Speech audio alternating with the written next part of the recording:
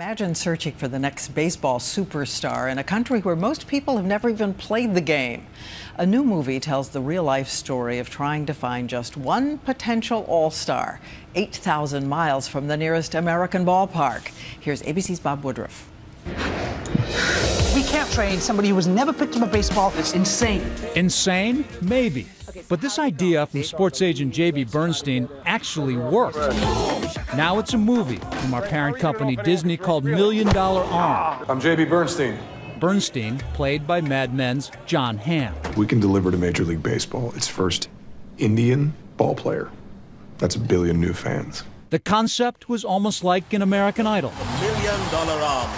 To find the next baseball star in India, a country where cricket is really the king. There's literally over 100 million men who grow up all playing cricket, and that's it. 37,000 hopefuls, among them some very bizarre techniques. Rinku Singh impressed with his unique pitching action. The first time he threw a baseball ever in his life, he stood there for about 30 seconds, frozen, and, you know, we're all, what's this guy doing? And then he lets it go.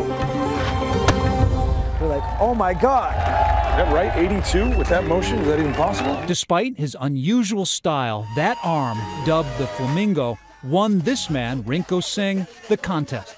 Back then, I did get the chance to play catch with him and the runner-up, Dinesh Patel.